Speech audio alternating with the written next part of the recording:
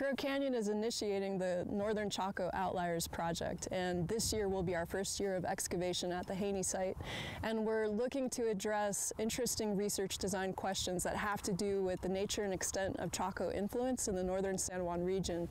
So I think this is going to be a really exciting project for our participants, because this is one of the few sites where you can see standing architecture.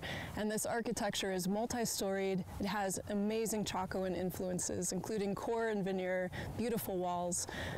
We don't have to explain as much about what sites used to look like, because our participants will be able to stand in the site and visualize this in ways that we've never been able to do in the past.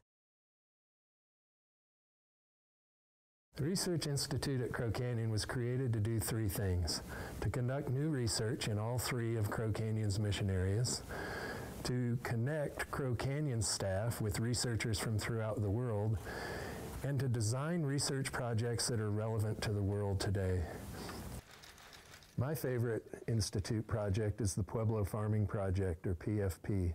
I love this project because it integrates all three of Crow Canyon's mission areas, and because it demonstrates Crow Canyon's commitment to partnerships with American Indians. The PFP was co-designed and implemented through a partnership between the Hopi Cultural Preservation Office and Crow Canyon. It conducts research that examines how annual changes in precipitation and temperature affect crop yields. It then takes those research results and translates them into educational curriculum. And finally, it addresses Hopi goals by documenting their agricultural practices and by demonstrating their affiliation to the Mesa Verde region.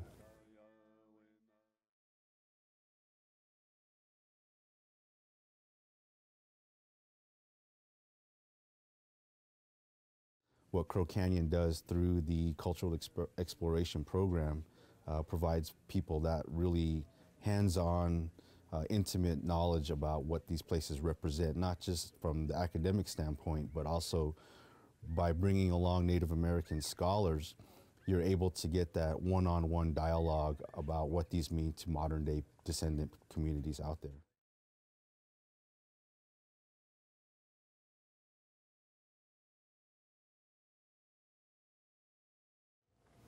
The first time we thought of this idea and to do an actual outreach to a community, we thought of Zuni. They let us know that, well, this is our priority, one.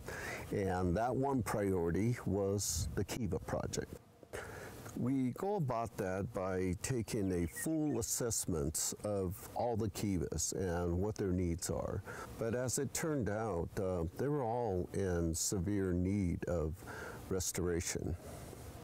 The goal of this is to be successful in what we're going to do as part of revitalizing the culture to where it will be sustaining into the future.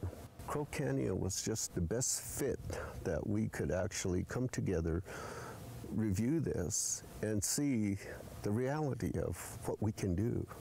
And I think it's a great effort that nobody in America really has done either.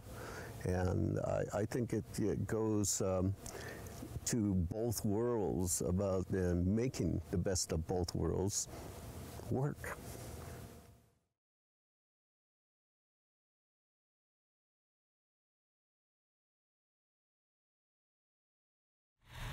Hi, I'm Thea Gatlin.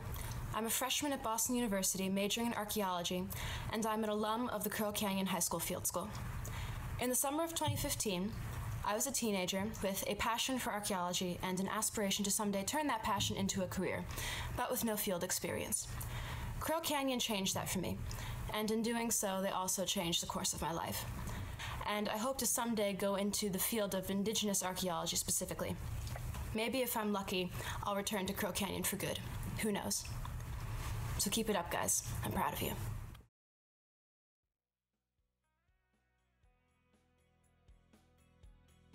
Your gift means more of today's future leaders will experience Crow Canyon and the spark of discovery that awakens curiosity, inspires wonder, and opens minds.